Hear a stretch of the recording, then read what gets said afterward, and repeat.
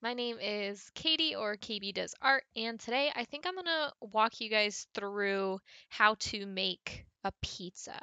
What's funny is I've actually done this tutorial before, but I think I found a better way of doing it, and so I'm gonna redo it.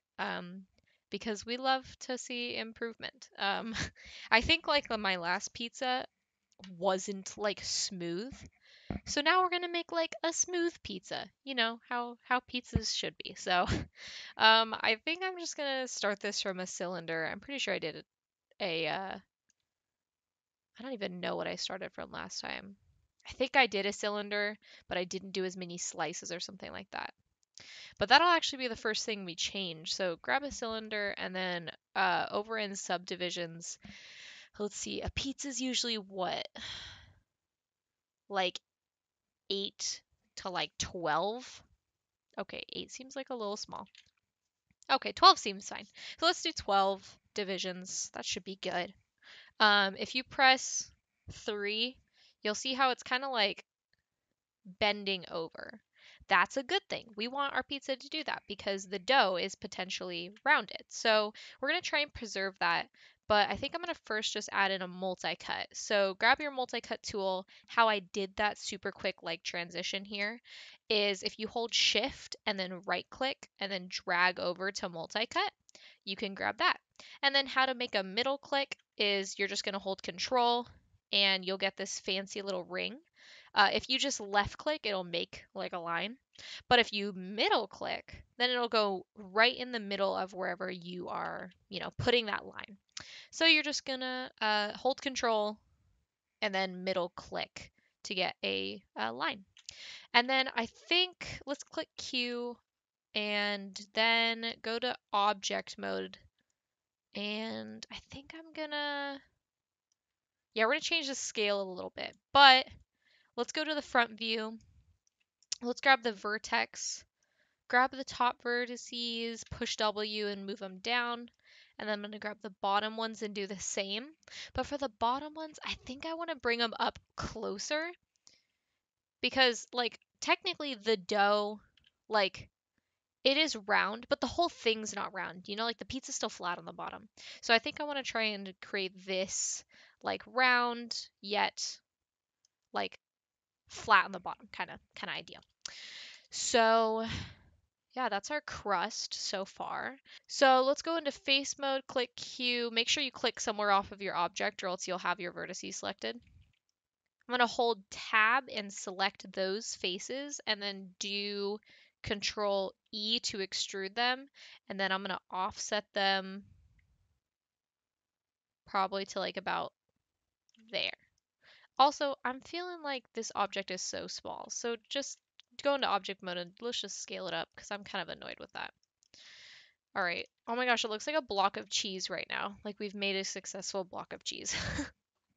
Okay, so next thing I want to do is obviously this pizza is way too big. So let's go into the front view. You can get there by pushing space and then select the top vertices, click W, and we're gonna just, just move them down like that. All right. And that seems pretty good. Next, let's go to face mode, click Q, select these faces, and I think I want to extrude them and then click W and move them down. It looks so funny.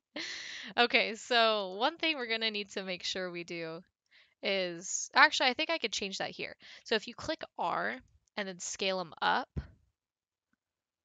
Okay, let's get our multi-cut tool. And I'm just going to make a middle cut here, like that. All right, so now we're going to make our pieces. So I want you to double click on each of these, hold shift and double click. You're going to grab each of these lines. Oh, not that one. Each of these lines should be the bottom two.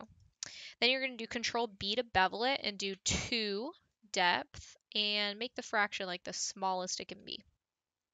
And then click Q, grab a multi-cut. multi-cut tool. There we go. And hold Control and middle click on each of these guys to get that middle group. Perfect. And then click Q and select each of these edges, again, double clicking them, holding Shift. If you accidentally select a line, just hit Control or hold Control and re-click that line to get rid of it. All right, once we got them all, you're just going to click R and just scale them. Obviously, don't scale them like a ton.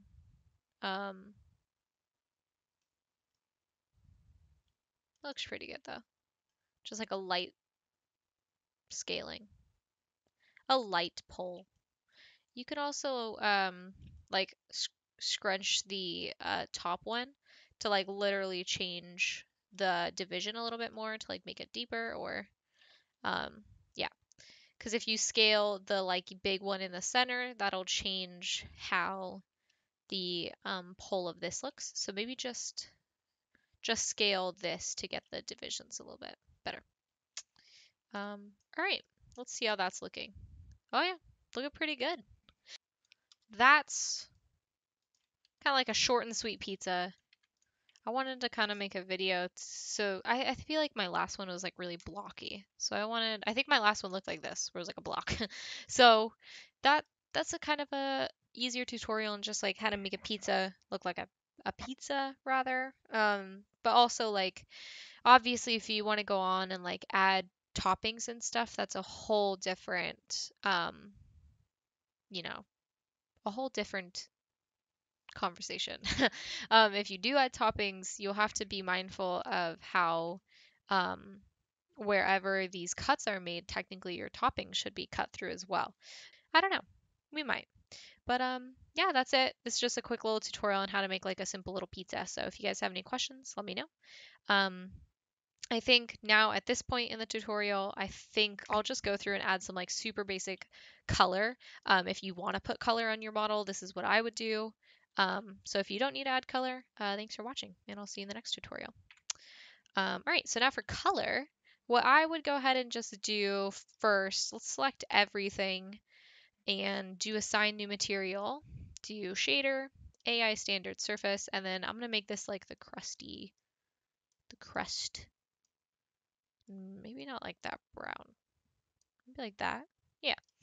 And then, oh wait, let's go to Arnold, grab a sky dome light. There we go. And then let's go to the top and just like click and drag like this. Oh, well, obviously go to face mode and then click and drag like that just to get like majority. And then go ahead and just like double click. Let's see, was that actually the top? Oh, okay. You don't need the bottom because obviously the bottom is the same as our crust. But this is the part that I want you to texture. So just make sure you didn't get any that you're not supposed to get. Yeah, that looks good. Actually, I wonder if... Yeah, okay, that's fine. So you're going to assign a new material to this one. And you can do AI standard surface. And then under color,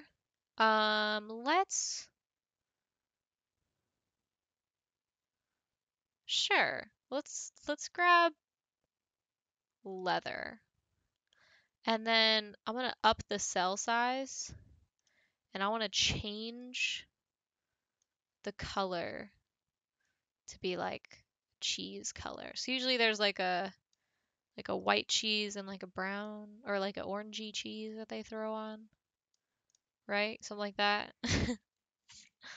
Okay, and then let's go to Arnold and then render. The cheese looks so funny. Oh my gosh, okay. Let's mess around with cell size a little bit. Maybe we make the cell size, or it might be even a density issue. Maybe. There we go. Just make it like insane. Let's throw the randomness up too, so it's a little different. do the same with spottiness. Oh, interesting. Let's also, I kind of like this texture. So why don't we, on our other texture, um, let's do that too. But maybe grab granite instead, because granite I feel like is a little bit more like a, I don't know. I don't know how to describe what I think of granite. I think it's like it feels more like bread to me. Like it has little like chunks and particles in it, that I'm like, oh, it looks like bread. But like obviously it's not bread. So I don't know. Gets a little weird.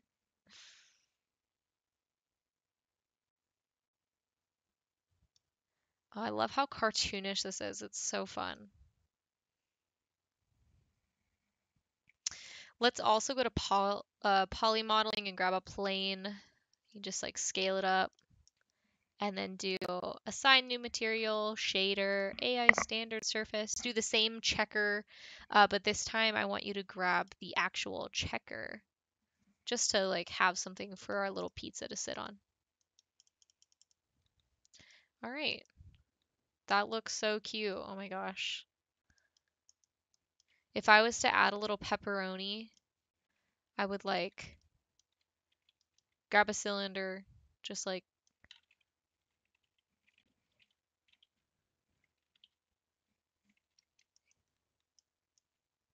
click 3, assign a new material to it, and then I would like do the same like granite texture, but you can like make it all salami colored. Oh my gosh. Hold on. I love this. Make this one like dark. Make this one like a vibrant, like full salami color. Yes. Just a little piece. And then obviously like if you choose to like put them on the pizza, um, you'll have to watch for like clipping and stuff. And then you'd also probably have to like click whatever edge is on the pizza slice and like click R and like scale it in, to give it that like cut effect. Obviously I'm getting a little ahead of myself, but um if I was to do it, that's what I would do. Not saying you should do it, but if you were to do it, I would love to see what you came up with. If I had all the time in the world, I would spend hours and hours making a little salami pizza, little pepperoni pizza. Um, all right, I guess that's sorry, I'm like obsessed with making this like bent in if I wanted to. All right, so this is what I would do if you were making actual like pieces on your pepperoni. I would literally make a salami piece that looked like this with a cut in it, and then literally just like duplicate that piece, move it, let's say over here, rotate it. Okay, don't rotate it like that. Rotate it, and then just like line it up and just do that maybe on like every other one. Let's try. We could throw one here. Only thing is like obviously my line is like right down the smack middle of the salami piece. So like that's a little unrealistic because like obviously not every piece is like smack dab in the middle all the time. All right. But you would do the exact same process of like you'd add a middle cut and then you would you know, or uh you would bevel the edge and then you would add a multi-cut and then um you would just scale them down and make them, even. That's what that's what I would go for. But yeah. Okay, I should stop. All right. Sweet. I added a couple little pepperoni slices. But yeah, if you guys have any questions, let me know. I would love to hear whatever you guys came up with for this cute little pizza project. So, yeah, I look forward to hearing from you guys, and I'll see you in the next tutorial. Bye, guys.